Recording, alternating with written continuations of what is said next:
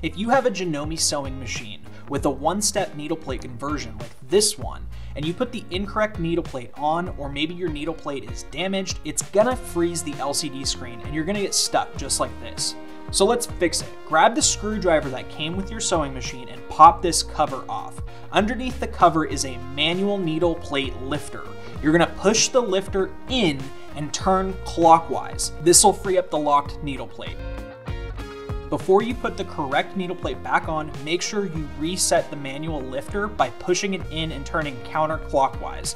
This will put the needle plate sensor back to its original position so you don't damage it putting the plate on. Now that the correct plate is on, you should be able to use your LCD screen again.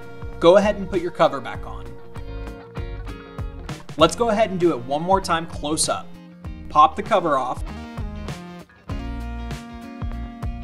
Push in and turn to the right.